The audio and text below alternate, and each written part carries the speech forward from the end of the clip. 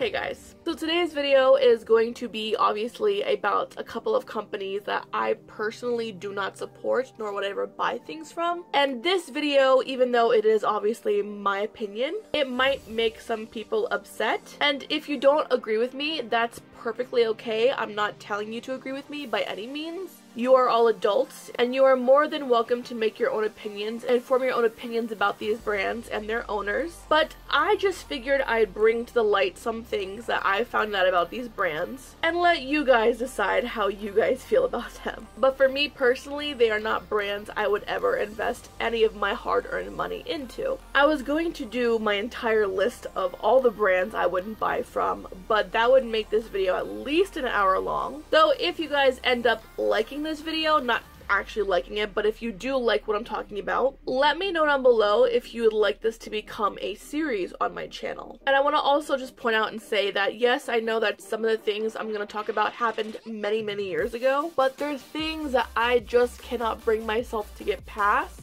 At least not enough to spend my money on them, you know what I mean? Alright, so the first company is Z Palette, and I'm pretty sure you guys all know why. But just in case you probably don't know, here's what you need to know. Basically, Z Palette came out with this thing called the Depotter a couple months ago.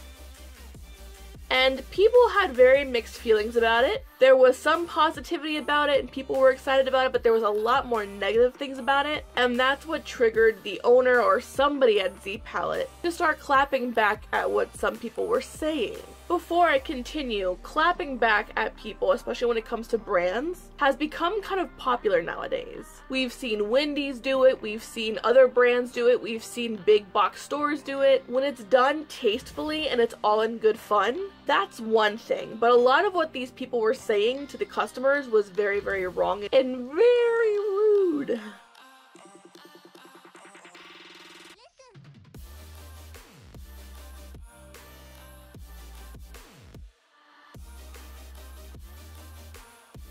So people were basically pissed off because this new Z Potter was $85, which does seem pretty steep. And the response was not, okay, well this is why it's worth that much money. No, their response was, it's not that it's expensive, it's that you can't afford it. And then to top it all off, they say, you look like a cheap date, but we're not messing with you. Now, I don't know about you guys, but if I was one of the customers who just pointed out the fact that this is kind of expensive for a product, and the company who I'm talking to came at me like that, they would have a shitstorm as far as me going after them. Because let's be honest here, guys, that machine is not something that you can't find anywhere else for a much cheaper price. As a matter of fact, you can go to Walmart right now and pick up a wax warmer. As a matter of fact, I have one. Let me go grab it. I was looking for my flat round wax warmer, but I can't find it anywhere. I don't know why. I know I have it here somewhere. It's just a matter of finding it. But anyways, I digress. I have this one here that I actually have used before to depot some of my smaller single shadows, and it does an amazing job of doing so. This one in particular is from the brand Scentsy. Its main selling point was that you could control the heat on it, which you can pretty much do nowadays with any wax warmer. So in all honesty, I can understand why people are kind of like, why would I spend $85 on that? Especially when people can just search for an alternative and just buy a fucking wax warmer for $5 at the dollar store and get the same thing.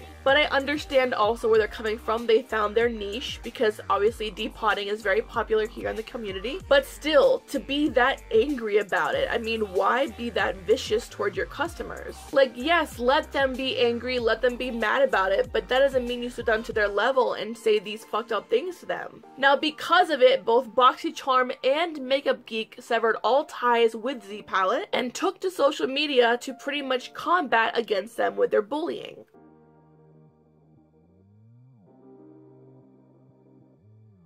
So in all honesty, I just would not spend my money on something like that, especially when, like I said and pointed out, there are products you can find at the dollar store, literally at Dollar Tree nowadays, that serve the exact same purpose. Like, you were shitty to your customers for what reason, and now look, you've been dropped by two really big companies who gave your brand exposure. So, I mean, I don't know. I don't know, guys. Number 2 is LA Splash Cosmetics. Now, the story behind why I will never ever ever ever support this company is disgusting for two reasons. It's disgusting for number one because it fucking happens to a bunch of fucking females for no fucking reason, and it's disgusting and grossly disturbing because not many people know about it. It was not resolved in the public eye, it was kept very private, but honestly I think everyone should know who they're buying things from, so let's just get into what had happened. So LA Splash is owned by a man named John Davler, and his VP, his vice president of the company, is Christina Yang. Now Yang is the main character of the story, so let's go ahead and get into it. Basically what had happened was Yang went to the restroom one day at work and found a used pad on the floor of the bathroom, and in a fit of rage ordered all of the female employees to meet in the bathroom for vaginal inspections. This was to determine who the fuck left a dirty pad on the floor of the bathroom. The employees who were affected by this disgusting behavior by a fucking vice president filed a complaint back in 2013 when this whole thing happened, but the results of that case are basically non-existent. Instead of owning up to what had happened and firing Yang for being a fucking despicable, disgusting human being, Davler instead tried to pass the buck on to the insurance company to cover whatever was going to be taken care of. Which I'm sure was obviously going to be money, because why would he go to an insurance company for anything else? The courts basically said, fuck no, you're gonna deal with this, and the rest is a fucking mystery because nothing else was publicized. Aunt Flo is already a fucking terrible bitch to deal with monthly, without you being a creepy ass bitch in the process to make it worse. I understand that seeing a used pad or a used tampon anywhere is gross, but there are more professional, more subtle ways to deal with things like that. Like, number one, how about you send a fucking email to all the females in the office? Or, if you want to be a little bit more blatant about it, put a fucking sign up in the bathroom. You don't fucking call all these females into the bathroom for vaginal inspections. That's fucking disgusting. What gives you the right to invade people's privacy like that? Anyways, the whole thing was handled atrociously, and I will never invest any of my money into that brand ever in my life. Gerard Cosmetics, also known as Karina Kaboom's claim to fame. I don't have much to say about this company, but I will say that obviously we all know what had happened. The owner of Gerard had gone into Snapchat alongside Manny MUA. There was a review put up by Karina Kaboom, and in the review video, she was very, very open about her distaste of the Gerard cosmetic product she was reviewing. Jen, who is the owner of Gerard, got wind of it, watched the video with Manny next to her, and called her the ugliest fucking person she'd ever seen. After that whole thing went public, that brand just went to shit pretty quickly. Literally all the influencers who were pushing their products stopped pushing them. And I haven't heard of a Gerard cosmetic review in a very long time, so obviously they got their just desserts. The last brand I'm gonna talk to you guys about is Lime Crime. The very first video I made that was kind of like a rant, but also an informative rant video, was about Lime Crime when the whole thing first happened. Ever since then, I've seen report after report after report after report of things just not getting any better. So I figured, you know what, why not just end the video with the shittiest brand of all time. Now, before Lime Crime was even thought up, Doe Deer, who is the creator of Lime Crime, had a sketchy past from the get-go. From threatening to sue a 13-year-old over how something was credited or not credited, to selling repackaged glitter and claiming them as her own and hiking up the price of them, to astronomical prices for fucking glitter. She also sold party favor sunglasses that you could find at Party City for kids, like the little kids glasses. She sold them on her website for $14 fucking dollars, when you can find the same ones at Party City for $1 a piece, maybe even less than that. Xenia, who is Doe Deer, she uses Doe Deer as her company name, I guess, also held a couple of raffles when the brand first took off, and the raffles were for stuffed unicorns, jewelry boxes, things of that nature. She mentions that the money the entrants spend to get into the raffle will be donated to an animal shelter in New York City, but she never specifies the exact shelter the money is going to be going to. The first raffle goes by, and then another one comes up for more money, and she says that she raised $200 to go to the Brooklyn shelter, which does not exist. Because of that, people got pissed off, reported her PayPal, and because of that, her PayPal gets suspended. Why was it suspended? Due to fraudulent charity raffles. This was all before Lime Crime even launched. Like, she was already a sketchy person from the get-go, but it gets better. October of 2008, Lime Crime officially launches as a makeup brand, and a month later, she reposts a picture of herself for like Throwback Thursday or something of that nature, and it's a picture of her dressed as Hitler.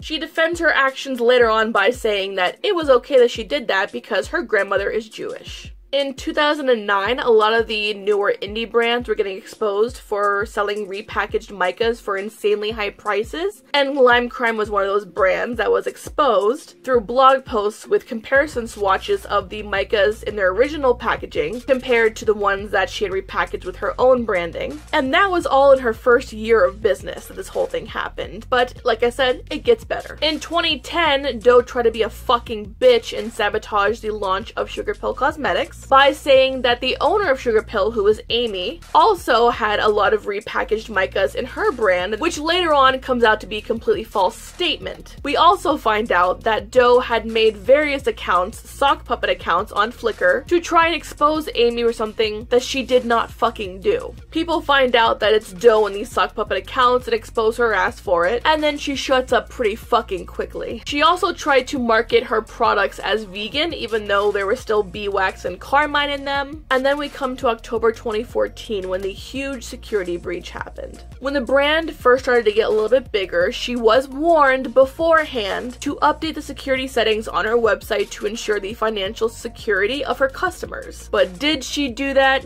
Nah.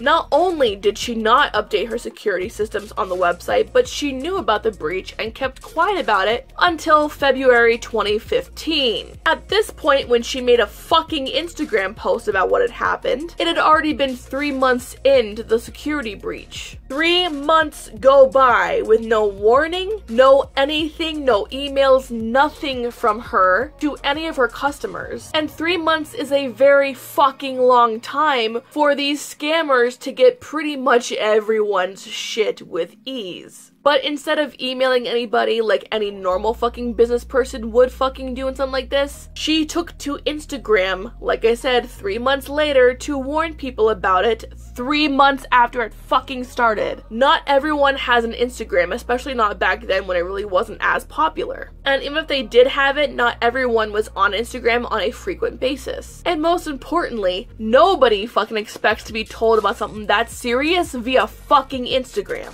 That's like the major news outlets taking to WhatsApp or whatever that fucking busted ass app is called to warn everybody that there's a major disaster happening somewhere in the country. To know about the breach and not say anything to your customers who are responsible for your brand even being as successful as it is, to me, that is fucking ridiculous. And I'd love to say that was the last thing she did that was fucking stupid, but there's actually one more thing I want to talk to you guys about as well about her. After the whole breach thing was finally addressed by Dear on Instagram, people got fucking pissed and told her that they're gonna take their business elsewhere, and this was her response. You guys need to quit coming after me because seriously, it was your fault that you idiots were stupid enough to spend $16 for a gram of product. But how can I blame you?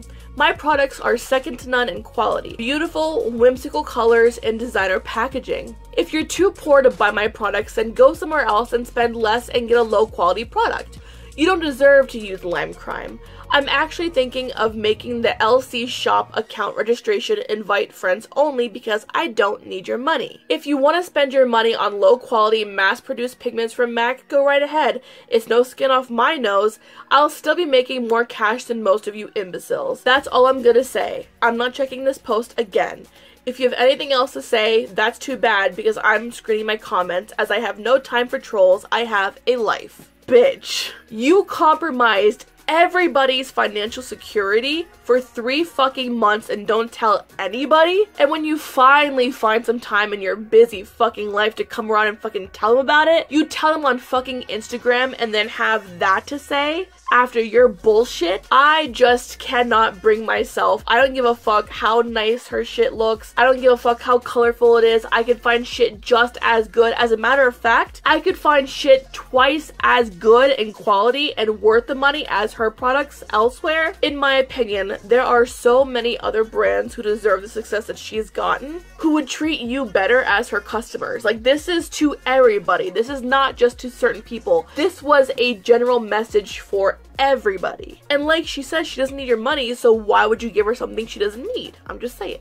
And I don't know about you guys, but I don't know if anybody or why anybody would even want to invest their money into a company who is run by someone who is as much of a dipshit and a dumbass as this girl is. Like, guys, she literally knew what was going on and failed to tell anybody about it until 3 months later. Something smells fishy, and like I said before in another video, no me gusta pescado. I don't fucking like fish, so when I see something fishy happening, I call that shit out. Something is not right there. There was something that she was benefiting from that security breach. I'm just saying. But anyways, guys, I'm gonna go ahead and just cut the video off with that last one, because as you can probably tell, I was getting kind of heated. I'm sorry. I get so angry when I hear about people doing these shitty things. Like, this dumb bitch legitimately went 3 months without saying anything to anybody about a fucking security breach. Like, like, you are blessed enough to have a cosmetic company and you want to treat your customers like that and compromise their financial security that blatantly. I am investigating a few more brands, and if you guys want to see a part 2 of this series, let me know down below. As always, guys, I don't expect everyone to agree with me, and I don't expect everyone to disagree with me either. This is all up to your interpretation. I'm just delivering what's happening to you guys, and what you guys take from it is all up to you. With that being said, guys, leave your comments down below if you agree with me. Tell me why. If not, tell me why not. You know what I mean? I want to know what you guys think. Like I said, I bring subject matter like this onto my channel because I want to know what you guys think, and if there are any brands that you don't want to buy from anymore or that you've had a bad experience with, leave your stories down below. I love reading these things.